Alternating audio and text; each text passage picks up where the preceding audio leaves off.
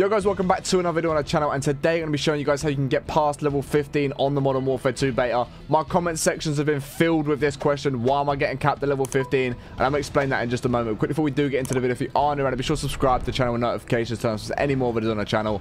I'm trying to hit 20k subs. If you can help, that'd be absolutely amazing. If you do enjoy it, smash the thumbs up and let me know your thoughts on this in the comments below. But let's jump straight into the video right now. Okay guys, so as a lot of you are aware, there are 2 weekends for the beta. We've got this weekend for PlayStation exclusive, and then we have got the next weekend starting from the 22nd for PC, Xbox and PlayStation all together mixed in. Everyone's able to get on the game from that weekend. If you guys have seen the rewards you do get from playing in the beta, I'll pop them up on screen right now in case you haven't. As you can see, they're separated into both the weekends. So you've got weekend 1 for PlayStation rewards, and then you've got weekend 2 for all the Xbox, PlayStation and PC rewards for anyone that does access the beta on that weekend. And as you can see, on weekend 1, you're going to go from level 1 all the way down to level 15, and then weekend 2 is 16 down to 30. So as you can tell, the weekend 1 has a level cap of level 15, and this is why you actually can't get past level 15 within this first weekend.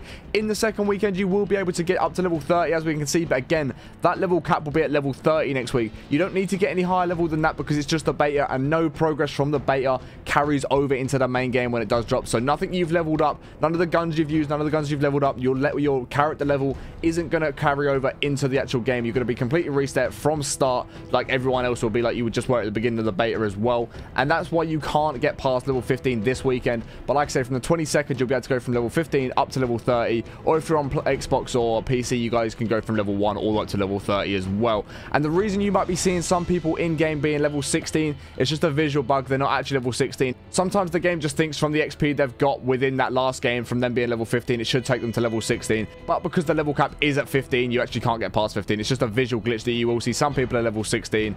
So yeah, no, they can't use anything you'd unlock at level 16 or anything like that. It's just a visual glitch on it making looking like they're level 16. But everyone is capped out at level 15 this weekend. And like I said, once you do get to the weekend of the 22nd, when the PlayStation, Xbox and PC beta all goes live, you guys can max out at level 30. So hopefully this video has helped you out. If it has, smash thumbs up, subscribe if you're not already, and we'll catch you on the next one in a bit.